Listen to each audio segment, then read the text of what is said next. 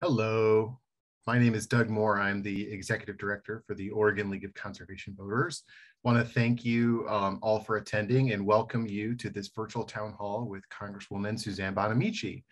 Today, we're going to talk about our once-in-a-generation opportunity for significant investments in clean energy, justice, and jobs. We are recording this town hall meeting, so if you missed something or have a technological glitch, you'll have a chance once it is posted online to see Congresswoman Bonamici's responses. To get us started this afternoon, I'd like to begin with our land acknowledgement. The Oregon League of Conservation Voters works to protect people and places on the ancestral lands of the indigenous communities who built homes, economies, and trading routes across the land we now call Oregon. We would like to honor and acknowledge Oregon's 9 federally recognized tribes who have stewarded these lands since time immemorial. The Klamath tribe of the Southern Oregon Plateau, the Burns Paiute of the High Desert Mountain East, the Coquille of Southern Oregon's coastal forests, the Confederated tribes of Grand Ronde in the Northern Coast Range, the Cow Creek Band of Umpqua in the Southern Oregon foothills, the Confederated tribes of Umatilla in the Blue Mountains, the Confederated tribes of Siletz in Oregon's northern rainforests, the Confederated tribes of Coos, Lower Umpqua, and Siuslaw on the windblown southern coast, and the Confederated tribes of Warm Springs on the sunny eastern slopes of the Oregon Cascades. And we would like to recognize all other indigenous communities who have not been federally recognized. Oregon was built on broken treaties, and the lasting effects of federal and state policies, both past and present, have put Native Americans at a disadvantage for hundreds of years. It is on all of us, whether we are descendants of colonizers or inhabitants of stolen lands, to re-educate ourselves and each other. Together, we have the responsibility to push past recognition and demand land repatriation and reparations to sovereign tribal nations and indigenous people across the state. OLCV aims to work in partnership with tribes to further this endeavor of land repatriation and reparations. And now, switching gears, please let me introduce our friend, Congresswoman Suzanne Bonamici. She is someone we all know really well. I have a special place in my heart for you, Congresswoman. Right after I took over as OLCV Executive Director, I had just moved to Oregon for this job. You were deeply engaged in the special election for Oregon's 1st District. It was the first political activity I work on, and I remember it very fondly. And you won that race in early 2012 and have represented Oregon's 1st congressional district since. You are a fantastic climate champion. She has a really consistent and impressive lifetime LCV score of 98%. And from her time in the Oregon legislature, Congresswoman Bonamici has an OLCV score of 98%. She serves on the House Select Committee on the Climate Crisis, where she has been a leader in getting Congress to act on climate. Please welcome Congresswoman Suzanne Bonamici. Thank you so much, Doug. Can everybody hear me okay? Can you hear me all right? We're having a little technical difficulty there, Congresswoman. We can't hear you. Now can you hear me? Hello?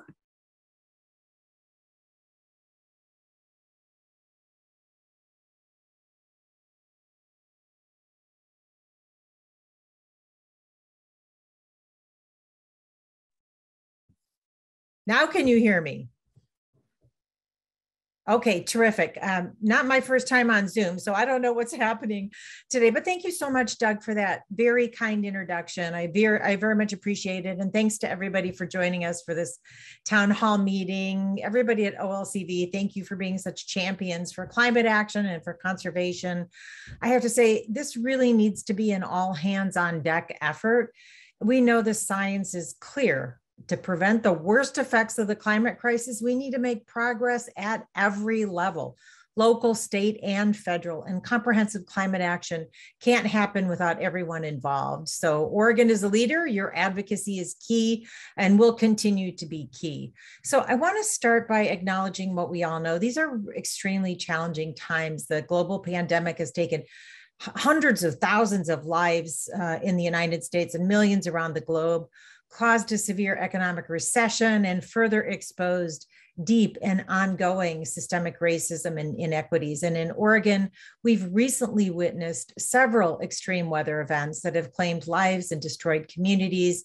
Remember the Labor Day fires last year, the ice storm last winter, the deadly heat dome just this past summer.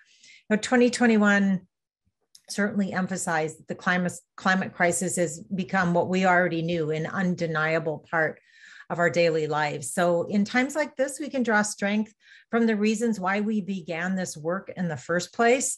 So I want to start by taking a step back and telling you about the roots of my commitment to climate action. So a lot of it has to do with my mom. She passed away last year, but she continues to be an inspiration. She was almost 92, and for my whole life, she was always ahead of her time. She started a recycling club back in the 1960s. She grew a large and beautiful organic garden before most people knew what that was. She played the piano and painted modern art, and she marched for civil rights and taught me to speak out and take action when there's injustice. So in the mid 1970s, I traveled with some friends from Michigan, where I grew up, to Oregon. It didn't take me too long to fall in love with the state. It happened to be blackberry season, and that helped a lot. So I ended up in Eugene, and I went to Lane Community College and then the University of Oregon for my undergraduate degree and my law degree. And as a student, I was working at Legal Aid, helping low-income clients who were struggling, not by choice, but by circumstance. And I realized that many families were just a car accident or a late fee away from economic disaster. And I think back to that work, and I know right now frontline communities in the climate crisis are really facing very similar experiences. So our efforts to address the climate crisis will not only help these families by creating good paying, high quality jobs, but also by doing what's right for future generations. So after law school, I worked as an attorney doing consumer protection in Washington, D.C. and Portland.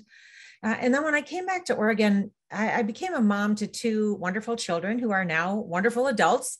And I have to say that parenting really reaffirmed my commitment to wanting to preserve the planet, not just for my own children and the grandchildren I hope to have someday, but really for future generations and for humankind. And so as a policymaker, the question I always ask myself, will this legislation, will this policy create a better future for the people I'm honored to represent?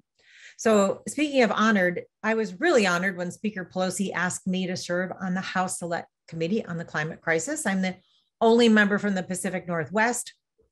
Last Congress, we were charged with producing a bold and science-based comprehensive plan to address the climate crisis. And for more than a year, we had hearings and roundtable discussions and briefings with stakeholders from Oregon and around the country.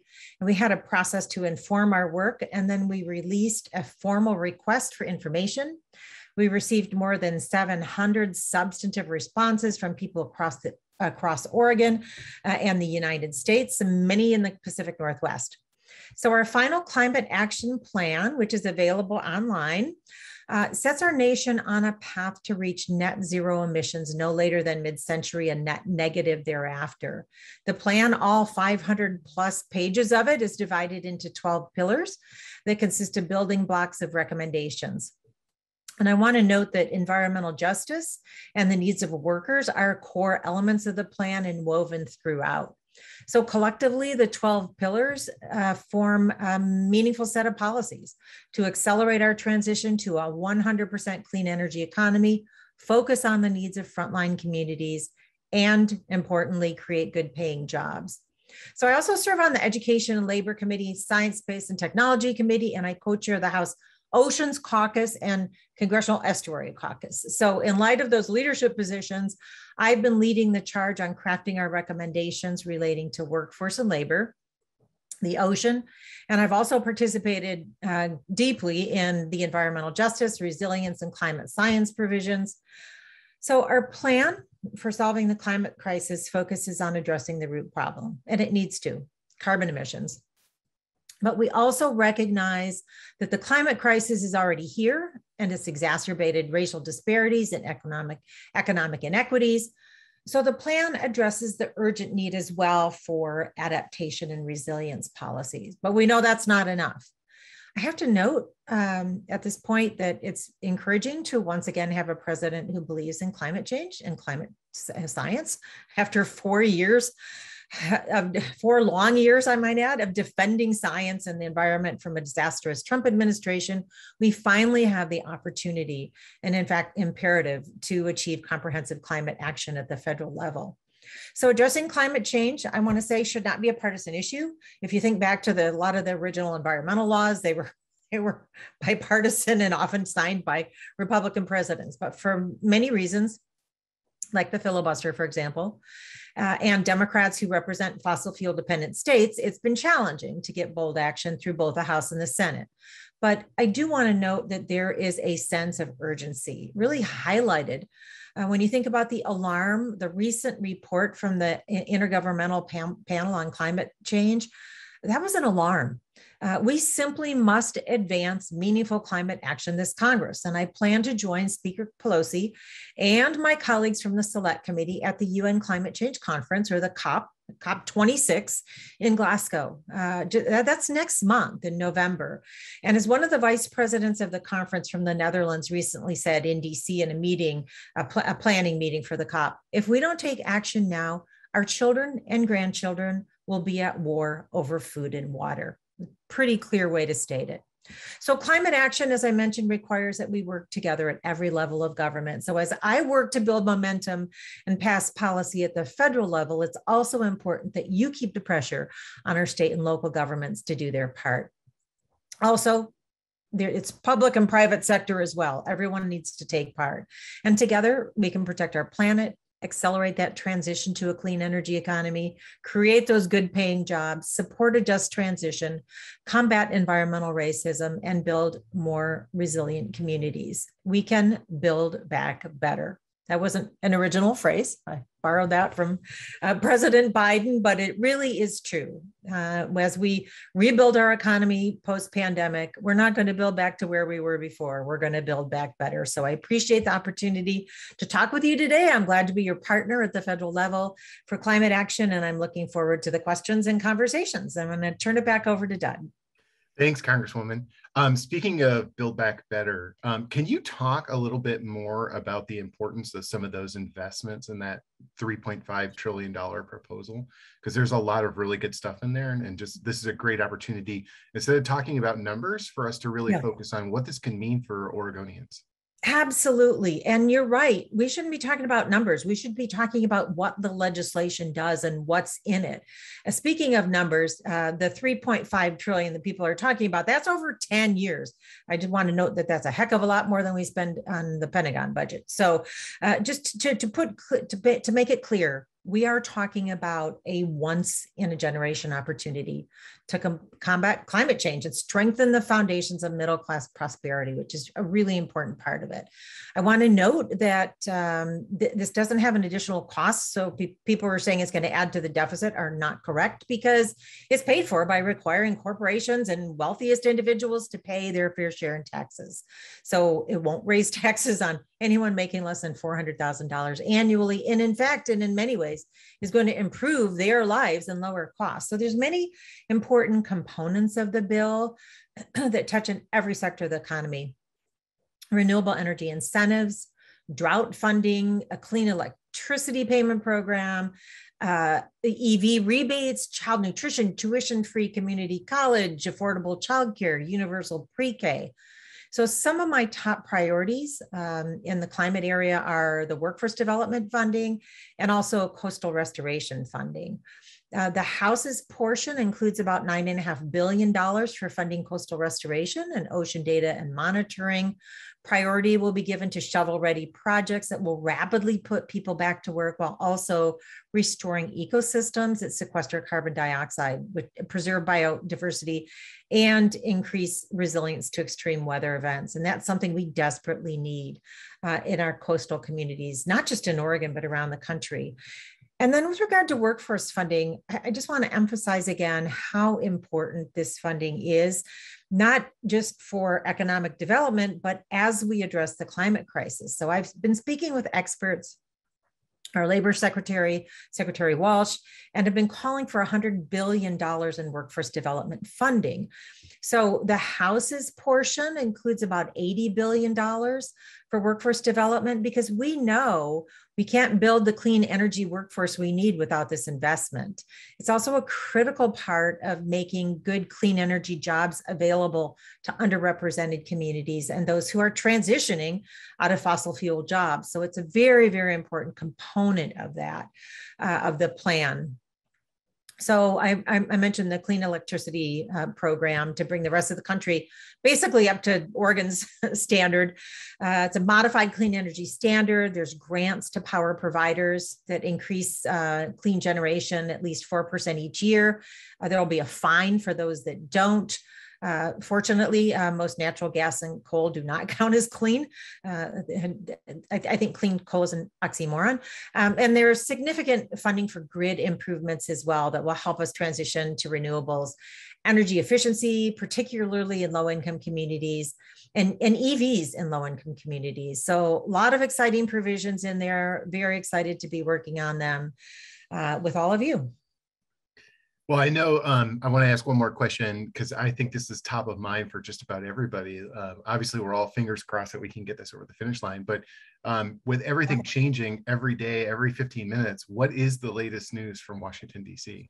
Well, the latest news, and I just got off of another Zoom recently with the Democratic women and Office of Management and Budget about priorities. So ongoing negotiations at present, the senators, the White House, and House leadership are continuing to negotiate. Some have been advocating, I want to note, for the House to immediately pass the bipartisan infrastructure bill that passed the Senate.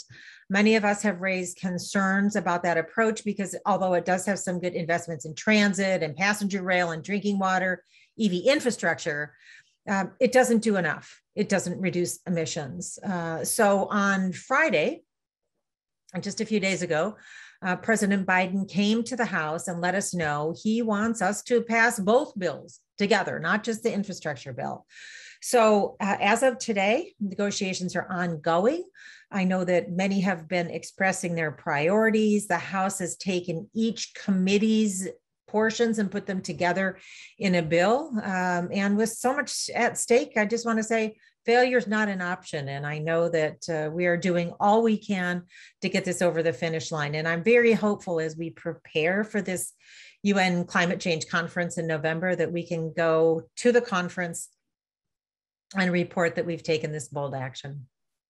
I'm sure that would be a fantastic feeling to go to Glasgow and be able to say that to the rest of the world. So hopefully we'll get there. We hope so too. Yeah, let's switch gears and take some questions from the audience. Great. First up, we have Marion Dresner, followed by Donna Mabry. Before you go, Marion, I just want to thank everybody who's joined us. We have a ton of people who are watching from all across Congressional District 1 and from the rest of the state as well. And it's really just fantastic that we have such massive interest in this bill.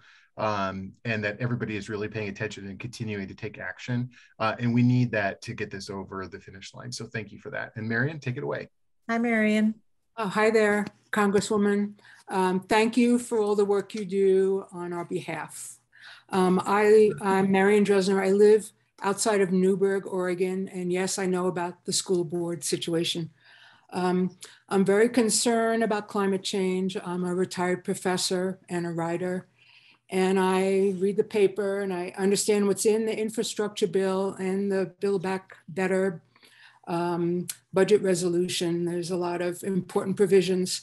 So, well, like Doug just said, I want to know what's going to get watered down or cut because I read about the two senators and I don't know, what's going to wind up on the cutting room floor. You can't read the future, but will climate remain a top priority in these negotiations? Thank you. Thank you, Marion. And thank you for your involvement and your advocacy and your question. From every conversation that I have had, and I know the House Democratic Caucus as well as the Senate, most, I should say, most of us agree that climate needs to be a priority. And I'm going to do everything I can. I know the Progressive Caucus has climate as a priority. Many individual members do as well. We just can't afford to lose this opportunity. So I also want to note that if you just read the headlines, it looks like, Democrats are really fighting, but most Democrats are on the same page. So the public perception, I think, is that many people actually deny the climate crisis, but actually it's really a small minority. In fact, the Yale program on climate change communications found only about 10% people are still deniers. Unfortunately, there may be a little bit higher percentage in Congress, but I have to say that though many of my colleagues still deny or ignore the climate crisis, I've seen many of my colleagues on the other side of the aisle increasingly come to terms with the reality of climate change. Now, we're not expecting them to support the reconciliation. They said that they won't, but I want to say that there's been a significant change where we're seeing, for example, people who are representing districts where farmers are suffering from unreliable crop yields or severe hurricanes or droughts or fires. And I've had conversations with people here in Oregon in the agriculture industry. They're very, very concerned about the drought. So the bigger issue right now is the difference in how we want to resolve the crisis. So I know it's going to be critical to keep this as a priority. And I think what's really, really encouraging is that it's a priority of the administration. So knowing that almost everyone in the House Democratic Caucus and the Senate Democrats have climate as a priority is critical. So we'll continue the conversations. I don't think the House is the issue. A certain senator from a certain coal-dependent state, but I have to say, from my conversations with people lately, there's a recognition. We have a member from West Virginia on the House Committee on the Climate Crisis, and she understands. People understand that there needs to be a transition. They just want to make sure people have a job in their community. So I'm going to do, again, everything I can to make sure that climate stays a priority and Build Back Better, and to continue. We are, with the reconciliation or with Build Back Better, there are some things that we just can't do because of rules. So we're going to continue to work to implement our climate action plan as well. So thank you, Marion. I wish I had a working crystal ball. I'll tell you how it was going to turn out. Me too. Thank you, Marion. Next up, we have Donna Mabry. And after that, we'll have Juan David Alonso Garcia. Hello, Representative Bonamici. Hi, Donna. Thank you so much for joining us today. I've already learned so much. So I'm Donna Mabry. I'm from Beaverton, and I'm a climate activist with OLCV, is my main group that I work with. The question is, do you perceive any reduction in government support and government support and subsidies for fossil fuel industries? Absolutely. And I think we're seeing, as we're watching what's happening in California right now, we're seeing a huge concern about fossil fuel industries. So I really applaud the steps that the Biden-Harris administration has taken so far, including pausing new oil and gas leases on public lands and offshore waters. I've been supporting a sort of polluter pays climate fund that would require the largest fossil fuel companies to pay for their past emissions.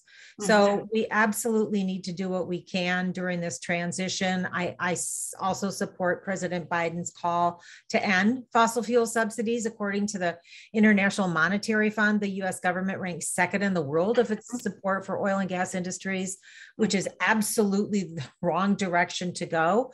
It's a bad deal for American taxpayers, especially for those who live in the areas of oil and gas production, where we need to be incentivizing increases in production is in renewables, and absolutely would do all I can in the Build Back Better Act and through the Climate Action Plan to end the fossil fuel subsidies and to make sure we are growing and expanding our renewable energy industries. I've been very excited about the wave energy research happening off the coast of Oregon. So lots of potential there. Thank you for your Good question, Donna.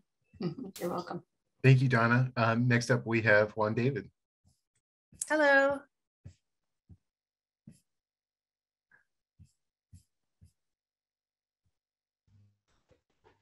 Hi, can you guys hear me? Yes. Okay, thank you. My name is Juan David Alonso Garcia.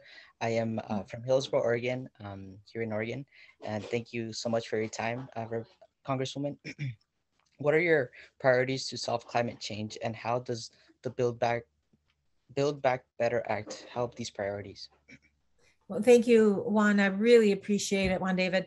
Thank you for your question and for your involvement. Well, the top priority is to reduce emissions. That is my top priority to solving the climate crisis.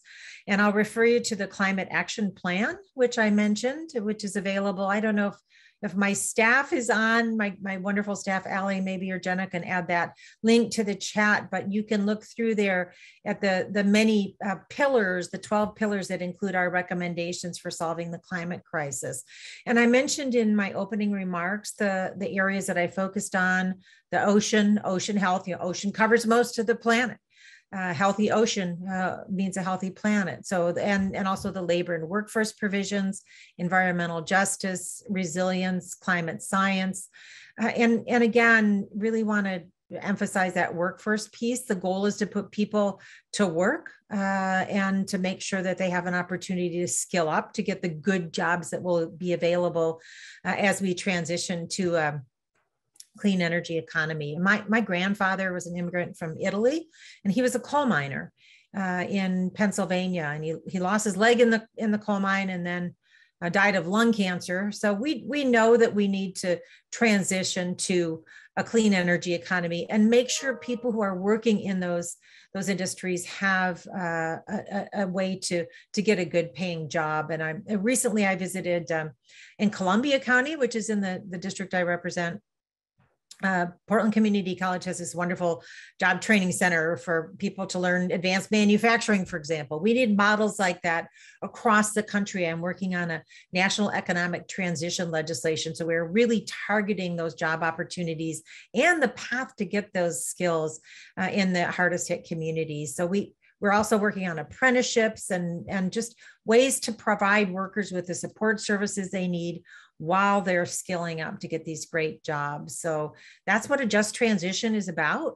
And it's a really big part of our transition to a clean energy economy is making sure that those who have historically been left behind for those good job opportunities, whether they be women or people of color, can have that opportunity. And I'll tell you, I've been around a table with people who have been through apprenticeships, for example, and they've said, I don't know what I'd do without this opportunity to get skills to get a good job. So that's why these provisions are so important to build back better, because the jobs that will be available in clean energy economy and building the infrastructure, because we know we need to do that as well. And infrastructure doesn't just mean roads and bridges. It means grid and charging stations and broadband and clean water systems. We're going to need a lot of people to do that work. And we just don't want those jobs going to the people who have traditionally had jobs in the trades. We want those good jobs to be available to everyone. So those are my priorities, the emissions, but also all the pieces that go with that transition to clean renewable energy. Thanks for your question. Thank you. That was a great question. Next up, we have Randall Olson.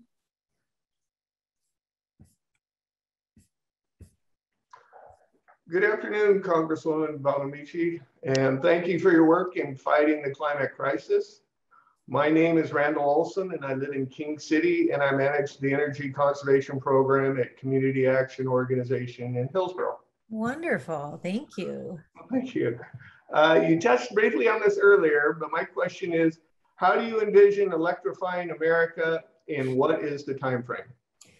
That's a great question, Randall, and thank you for your work. I'm really excited about electrification. I've driven hybrid cars for quite some time. I got my first Prius a really long time ago and had another one, and then I finally just got all electric. And I have to tell you that it's awesome. A little learning curve, just different planning, but certainly well worth it. So we know the transportation sector is the largest or one of the largest sources of carbon dioxide emissions in the country. And we know that vulnerable communities are disproportionately affected by it. So our climate action plan has a national standard to achieve 100% sales of zero emission cars by 2035 and heavy duty trucks by 2040. I want to note that I grew up, as I mentioned, in Michigan, just outside of Detroit. And I have to tell you that to see the automakers like General Motors announce that they are going to all electric was really inspirational. I mean, I never thought as being originally a Michigander that I would see that day, but I'm thrilled that we're starting to see that transition. But we also need to make sure that we have the infrastructure for zero emission vehicles. We have to double funding for public transit, which I'm working on as we look at the infrastructure bill. There's funding for transit, for rail. We have to have a R&D for low carbon fuel standard to help accelerate for medium and heavy duty vehicles. Look at our ports, our shipping vessels, and our airplanes. I got to ride in an electric school bus recently, which the Beaverton School District has. It's great. It doesn't smell bad like most buses do, and it's quiet, which is refreshing to the driver and the students. We also have to make sure, though, that EV opportunities are accessible to more low-income people, and there is a big gap there currently. So the infrastructure bill will help build a whole network of EV chargers to accelerate that adoption of electric vehicles. Recently had a conversation with an ambulance company that's researching converting their ambulances to electric, and there's also an exciting section of the Build Back Better plan that came from our House Oversight Committee is electrifying our postal fleet with a provision to include charging infrastructure at post office lots, parking lots. So there's a lot of efforts being made. I'm concerned about, for example, people living in apartment buildings or people who don't have a garage. So we have to have that charging infrastructure there to close that equity gap. But there's a lot of potential, and I'm very excited about it. And we're seeing, I think here in Oregon, even the infrastructure increasing, but we need to do that across the country for EV infrastructure, and then also the credits and incentives to lower the cost. But obviously, as more and more companies start manufacturing electric vehicles, we're going to see the cost being driven down. So very exciting potential out there, and I thank you for your work. I appreciate it. Thank you. Thank you, Randall. Next up, we have Michael Mitten, followed by Jan Gwynn. Thank you, Michael. Hi, Michael.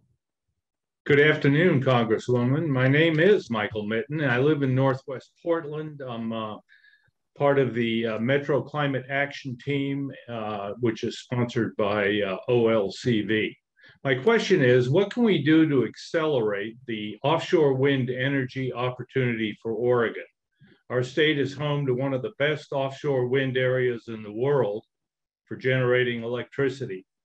Developing this natural resource has the potential to mitigate the climate crisis more than any other single action we can take. It could also revitalize our coastal economies and put them on a sustainable path to the future. NREL, the National Renewable Energy Lab, has estimated Oregon's offshore wind resource is 62 gigawatts, which is more than the total current generating capacity of the entire state.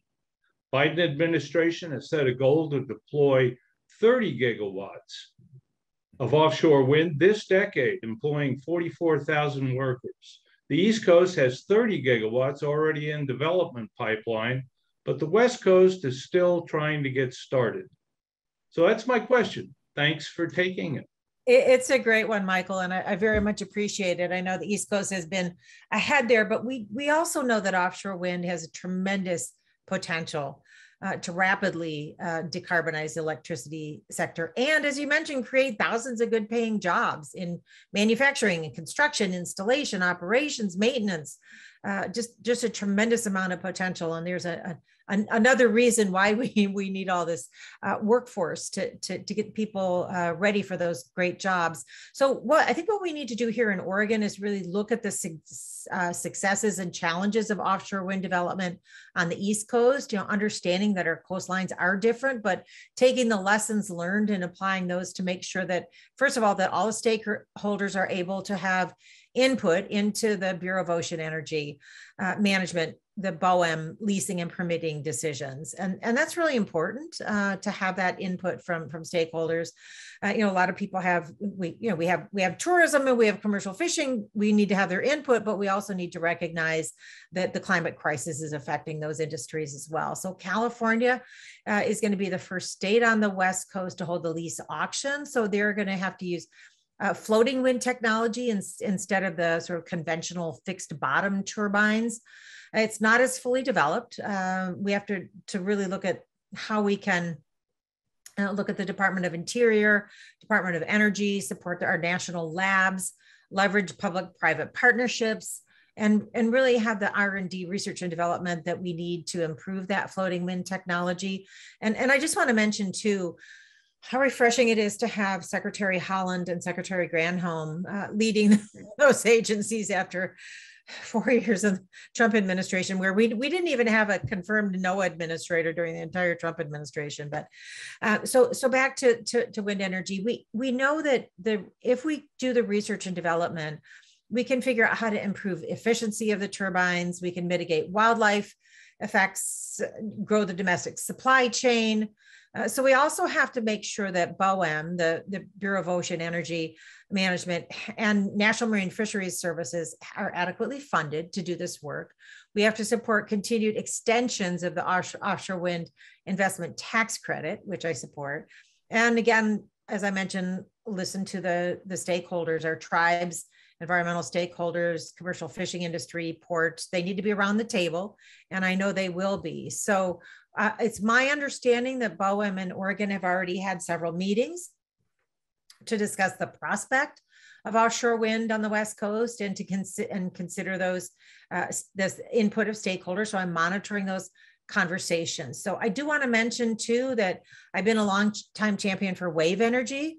We have been able to secure $109 million in the spending bill last December. PacWave, which is working here with Oregon State University. I say proudly as a duck that I very much support the work that OSU is doing in wave energy with the Pacific Marine Energy Center. This is a real success story. They have the first FERC license off the coast of Oregon, and it's going to be the first grid-connected wave energy test facility deployed on American shores for real-world testing and evaluation. So I'm very excited about this opportunity. I mentioned speaking with somebody from the EU planning for the Conference of Parties from the Netherlands. And we know that many EU countries are ahead of us with the research in marine energy. So the Oregonians I've spoken with who are working on this project are very, very excited. I got to go to Northwest Portland to see the buoy, the very large wave buoy that was built right here in Northwest Portland at the Vigor Shipyard. Again, another job opportunity is they build that wave buoy and then took it out to Hawaii to test. Lots of potential from marine energy as well as offshore wind. So there's so many possibilities for us as we transition, and many of them are happening right here in Oregon. So it was a great question, Michael. Really appreciate it. Thank you. You're welcome. Thank you, Michael. Next up, we have Jan Gwynn, followed by with Robin Lindsley. Thank Jan? You. Hi, Jan. Jan, we can't hear you yet. You're muted.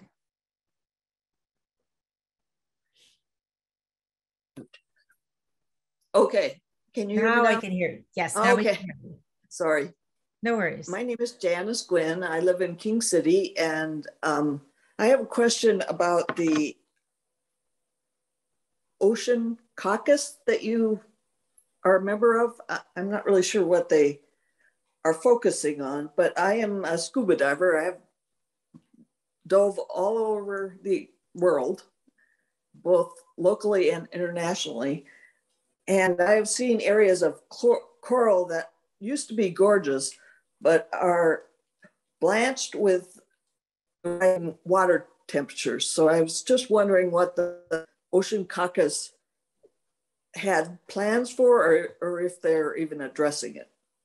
Thank you, Janice, for that question, which is so important. Yes, the Oceans Caucus is a group of members, bipartisan group of members of Congress who care about ocean issues, and ocean acidification, marine debris, illegal fishing. Those are all some of the issues that we're working on. And I have seen, as you have, I haven't seen them as up close and personal as you have, but certainly the tragic changes to the ocean, to ocean health and the species that inhabit it, like our coral reefs, for example. The best way to prevent future deterioration is to stop the cause, which is the warming ocean temperatures and rising emissions, because we know that the acidification and hypoxia, those are all coming from the fact that the ocean is absorbing a lot of the carbon emissions. So this is exactly the kind of work that the House Oceans Caucus is working on. I have two pieces of bipartisan legislation: blue carbon for our planet. And I got this idea visiting the scientists at the Hatfield Marine Science Center, and they were talking about how blue carbon ecosystems can help store significant amounts of carbon in the context of mitigating ocean acidification. So there is a tremendous potential here in protecting the ocean, absorbing carbon emissions, and restoring ecosystems. There's certain kelps and mangroves and seagrasses that act as a carbon sink. So it could prevent approximately a gigaton of carbon dioxide from entering the atmosphere by 2050. So the Blue Carbon for Our Planet Act, which I mentioned is bipartisan, will help map, protect, and restore those blue carbon ecosystems. And then I also have the Blue Globe Act, which is also bipartisan. And this is to assess the need for an advanced research project to explore and the creation and deployment of ocean technologies that could help us better understand how to adapt to climate change. And the way we look at this is that, we don't know a lot about the ocean. We still need to know more. And this is going to strengthen innovation efforts to expand data and monitoring and technologies. So the UN Decade of Ocean Science is coming up, and the intent is to map the ocean floor. So we need to know more about the ecosystem. The more we learn, the better we can protect it. So I've also called for robust federal investments in coastal restoration and resilience, which I mentioned, ocean data monitoring. I've been working on the ocean acidification and harmful algal blooms, hypoxia. And the coastal restoration that we've called for $10 billion, bipartisan, with the Republican co-chair Don Young, who represents the entire state of Alaska. So there's a lot of ocean to be concerned about there.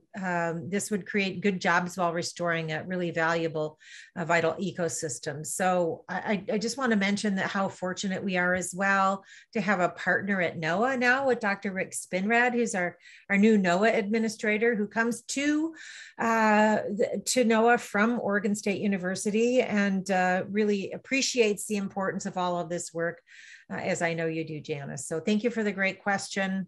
Reducing emissions is the most important thing we can do, but all the other pieces with addressing ocean acidification and blue carbon and hypoxia and algal blooms, it's all related. So thank you. Thank you. Of course. Thanks, Jan. Next up, we have Robin Lindsley, followed by Beverly Burke.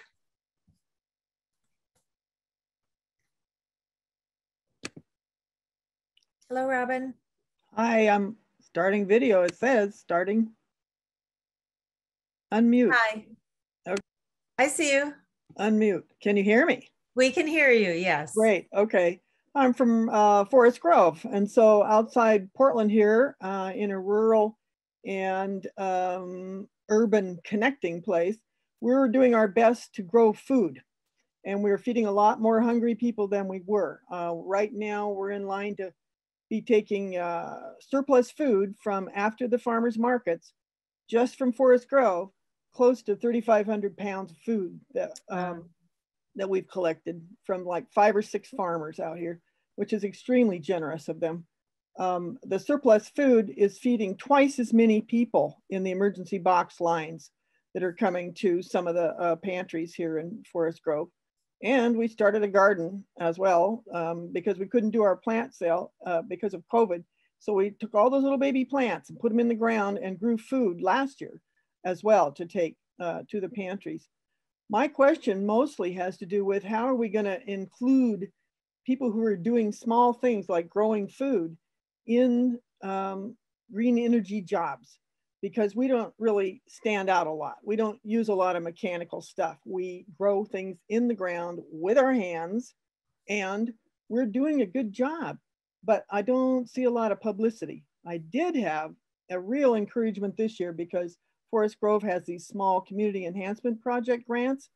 Every single person on that, mostly city councilors on that group, that committee, gave us some points towards our little grant to have hoop houses, which we did build one already. And that's one way to extend our growing season, but that was a lot of work by hand. And so I know that there's going to be jobs that we're going to want to, paid jobs that we're going to want to be able to share with people. Is there anything going on that you know about that focuses on that seemingly small kind of idea? Oh, Robin, thank you. And it's very, very important issue, food production and how we feed people on this planet. Absolutely. And that work is affected by the climate crisis, as you know. Right. I got to visit a great farm up in near Astoria, North 46 farm, where they're pioneering all these dry farming techniques. And there's a lot of great work going on now. And thank you for all you're doing in the community there in Forest Grove and in that area. It's so critical, but we also have to look at agriculture as part of the solution. It is. Yeah, being effective, but also part of the solution. Food waste is an issue.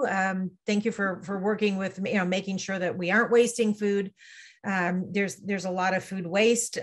We're just working on a bipartisan school food recovery act to reduce food waste at schools. But also, I think what's really important, and the important part of your question, is making sure that we're supporting local farmers. No matter the size of the farm, our small local farmers have to get through really tough times. So I've always been a big supporter of farmers markets, local suppliers. You're also reducing emissions intensive transportation by keeping food local, which is really important. So we have to continue to do what we can within existing national food regimes to reduce emissions. I'm a huge fan of the farm to school programs, for example. I work on the education committee where we work on child nutrition issues. Like, this is a win-win, right? We're going to get healthier food to our students. We're going to keep it local, and we're going to support the local farmers. So more programs like that we have are important. We have to make sure that industrial manufacturers we have to make the farming equipment more environmentally friendly. Yes. Electrifying the transportation sector to cut transportation emissions as food is shipped. And I mentioned the sort of no-till, conservation tillage, all those things that are being done to help with reducing carbon emissions and improving water retention. Mm-hmm. But, in terms of just supporting farmers and individuals, I mean, many are considered small business owners. Mm-hmm. It's been really, really tough during the pandemic for so many small businesses, but making sure that we have all of these programs that help. I do want to note too that there's a couple of things in the Build Back Better plan that are really going to help everybody. And that's number one, affordable, accessible childcare. Because right now, there's so many people who, predominantly women, but not exclusively women, who can't go to work because they don't have childcare. That was true during the pandemic. And if they don't have a safe place for their child, they're not going to be able to go to work. So affordable, accessible childcare. The other, and I know that not all farmers have degrees in agriculture, but tuition-free community college, making sure that those who want that education can get that without worrying about financing. Universal pre-K for kids to get a good start, so that as they're going through school, we're actually spending less in support services. So there's a lot in that bill that is really going to help equalize the opportunity and reduce costs for working families. And finally, I can't not mention the child tax credit, which we passed. That's so far set to reduce child poverty, cut child poverty in half. Huge issue for the economy. So all of these things, even though not directly related to farming, relate to working families. And so it's all going to make a difference. But thank you, Robin, for that work that you're doing in Forest Grove. Really important. I miss my mom's giant organic garden, which I always loved helping her with, but maybe someday I'll have one. Well, myself. I don't want to forget to give a pitch for school gardening, because Absolutely. that puts a lot of things together. Absolutely. You just mentioned. Yeah, I visited schools that have gardens.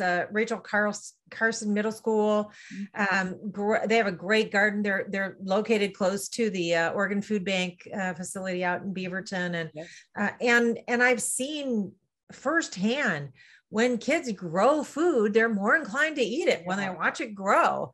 And so that's all good too. So absolutely agree with you on that. So thanks, Robin. Thank you. So thank you so much for your work and for taking thank you. time to talk to all of us. There's a lot of issues here. There are. Thanks, Robin. Thanks, Robin. Next up is Beverly Burke. And we hopefully will have time for 2 more questions, but this might be the last one. We'll try and see if we can squeeze one more in. Hi, Beverly. Hi, Representative Bonamici. I have to say that I feel better just having you represent me. And it's very kind. Thank you. Also, to the previous caller, I just want to make a shout out. I'm in Tigard. My little grade school, Mary Woodward, also has a beautiful, beautiful school garden that just gives me a lot of joy just going through there. I probably had a previous question for you, but I have been pretty down over the last few days about the lack of action that we as Democrats are able to bring forward by the recalcitrance of some of our own party, and certainly by the opposite side. And so for all the things you've talked about doing, which I know you're doing and trying to do as well as you possibly can, I want to know if you see any small, because I think it would have to be small cohorts of Democrats trying to work with Republicans to get them to make this vote, to try to produce more action. It's the lack of action that is very disheartening. Thank you for that question, Beverly. Since my time in Congress, which has now been, hard to believe, almost 10 years, 9.5, almost 10 years, I learned a lot, I have to say, from my years in the minority, including the value of finding common ground. And I never felt like, oh, I just got elected to get things done when I was in the majority, because there were many years when I wasn't. I have to say, I mentioned the bipartisan Blue Globe and the bipartisan ocean acidification and various bills. We significantly increased the chances of bills getting through both chambers and being signed into law when they're bipartisan. That being said, we cannot sacrifice our values and have to keep working on this Build Back Better plan. I do not expect Republicans to vote for it. That means we need all 50 senators and a majority of Democrats, almost all of the Democrats in the House. So I do know that there are ongoing conversations. Now that we have a Democratic president, a Democratic House, and a Democratic Senate, I've spoken with Senator Merkley recently. I speak with Representative Jayapal on a regular basis about the Senate negotiations. I know that people are working on this. So, as I mentioned, no Republicans have indicated they will vote for it. I don't even expect more than a handful of House Republicans to vote for the bipartisan infrastructure bill, because sadly, there are many who just want to make it look like Democrats can't get things done, which is really unfortunate. However, I also want to say that this is where we are right now at this moment in time with what we've seen with drought, with extreme weather events, with the recent intergovernmental panel report, this is code red. I think back to when James Hansen first testified about climate change. He's a NASA scientist. He testified back in 1988. Think if we had taken action then, if he had heeded his call in 1988, what a difference it would have made. So please don't give up hope.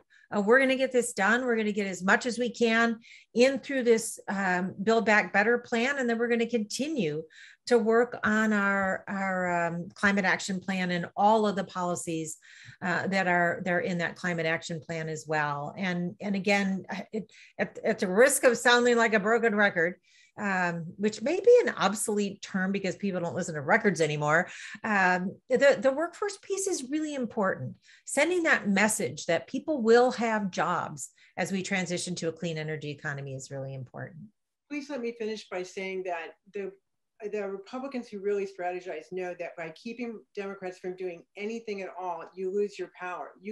Mr. Biden has gotten so much power from just what he has given to the American people in his short 5, 6, 7 months.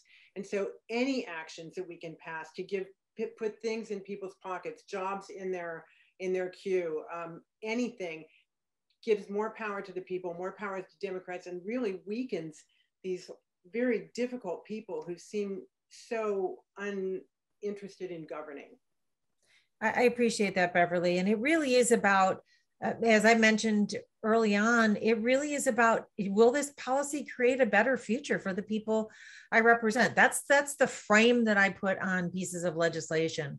And that's why I so strongly support taking bold climate action in the Build Back Better plan.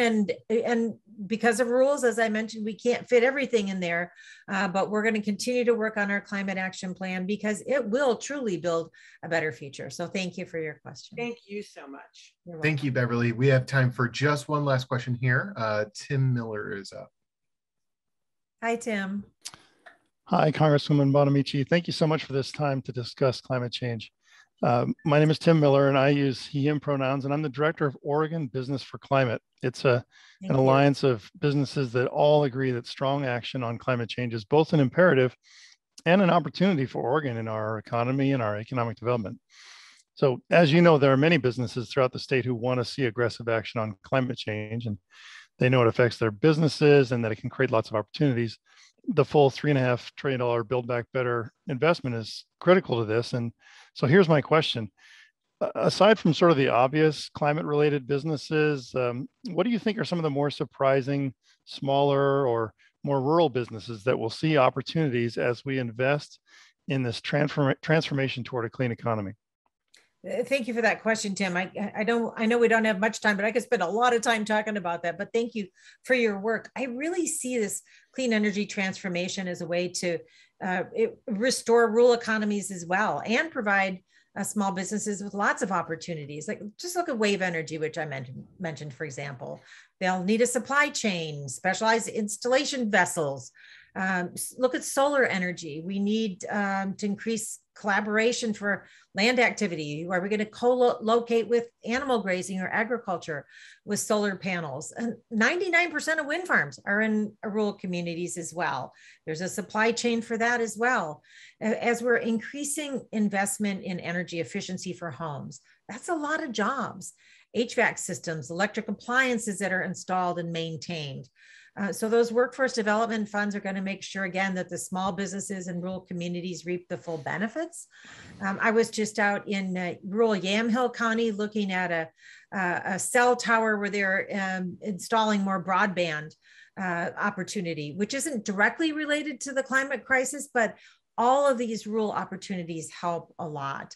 So I mentioned the community college industry partnerships that are part of the workforce piece. Great opportunities for community colleges, many serving rural communities for on-the-job training and education opportunities. So rural communities stand to lose a lot or gain a lot. depending on what we do to strengthen that resilience. So climate action, and I'm glad that President Biden says this, when I think climate action, I think jobs. And then I did mention the other pieces as well that will be mutually beneficial to people in rural communities as well as urban and suburban communities: affordable childcare, the child tax credit, tuition-free community college. That's going to help everyone. And I think my message is we all do better when we all do better. Thanks very much. Thank you. Thanks for your advocacy. Thanks, Tim. We're out of time for questions. I want to really thank you, Congresswoman, for your generous time today and for answering questions, and turn it back over to you for any closing thoughts you might have. Well, just thank you for the opportunity to speak with you.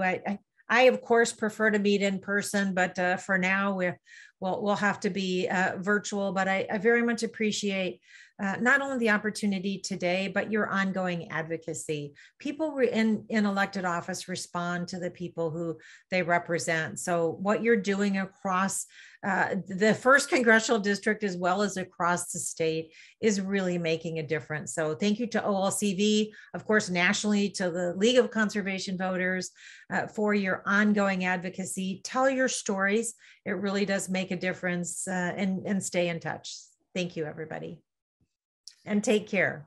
Thank you, Congresswoman Bonamici. We really appreciate it. Before everybody leaves, would like to turn this over for just a second to OLCV's organizing manager, Brittany Van Sitters, who is joining us to talk a little bit about how you can stay active and engaged on Build Back Better. Thanks, Doug. And thank you so much, Congresswoman Bonamici. And thank you all for being with us today. Right now, as you just heard, is a really important time to make sure that the Build Back Better Act really includes the bold climate action and environmental justice policies that we need.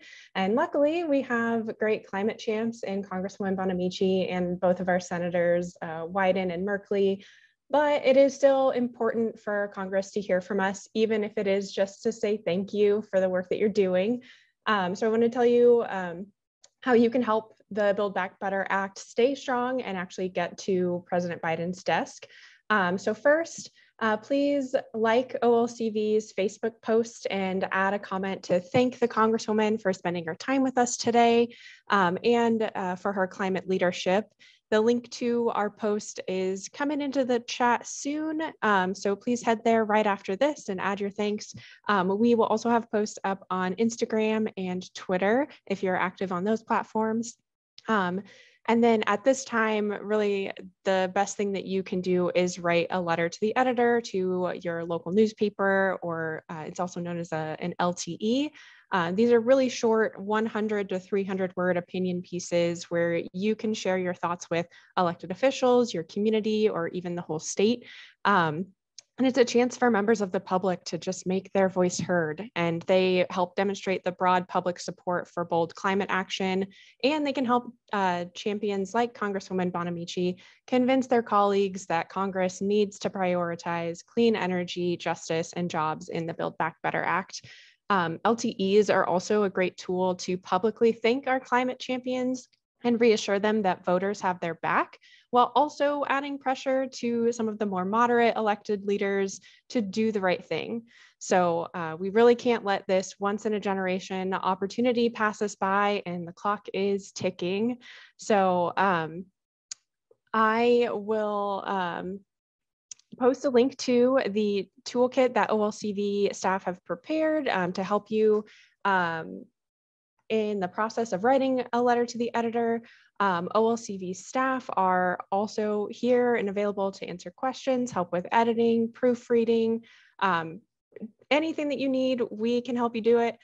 So that link is going in here now. And you know, even though most of Oregon's congressional delegation is on board with the Build Back Better Act priorities, it's still important to make sure that your support is known for everyone to see. So please if you have the time, please take it, write a quick letter to the editor. And like I said, we're happy to help. And again, thank you all so much for joining us today for our Climate Town Hall with Congresswoman Bonamici. And thank you, Brittany. Have a great week. Thank you as well to everyone who joined us today, and of course to Congresswoman Bonamici. For all of you, we really appreciate your engagement and your leadership on climate and your actions. And just a reminder, this is our last best hope for action on climate. And if we aren't able to move significant legislation this year, we might never have a chance like this again. So please stay involved, stay engaged, and let's help Congresswoman Bonamici and our senators get this over the finish line. One final note before we close for today: if we didn't have enough time to get to everyone's questions, and if your question was not answered, we are going to share those questions with Congresswoman Bonamici's office, and they'll do their best to get you an answer from the Congresswoman.